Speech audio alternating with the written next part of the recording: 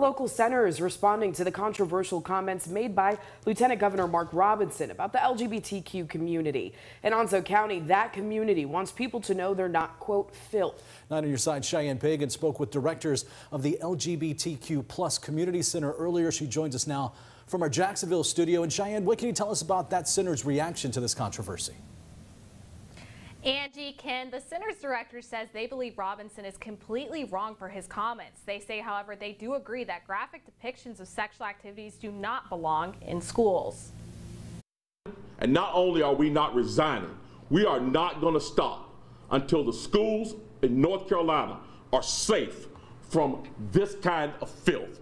The lieutenant governor says he is trying to get, quote, pornography out of schools. He refers to the book in question, Genderqueer, as borderline child pornography. The center says it is important to talk about LGBT education in schools, but in a way to help overcome discrimination. I personally say, yeah, if there is some kind of graphic depiction of sexual activity, it doesn't belong in a high school or an elementary school. In the aftermath of Robinson's comments, state lawmakers and LGBT advocates are calling for his resignation. The center shared the petition calling for his resignation. They say the reason why is because they believe Robinson is not interested in protecting the LGBT community. If the lieutenant governor isn't willing to, number one, completely apologize, and when I say apologize, I don't mean just speaking words, I mean actions. The center says it's harmful to use the kind of language that the lieutenant governor used, especially as an elected official. One of the first things I've said to the members of our youth group that we run is that,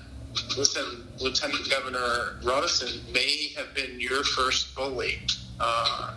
Please don't allow anyone else to be your second. October is LGBTQ History Month, and Monday it was National Coming Out Day. The center says it's extremely important to celebrate these things, especially now. Reporting from our Jacksonville studio, Cheyenne Pagan, 9 on your side. Cheyenne, thanks.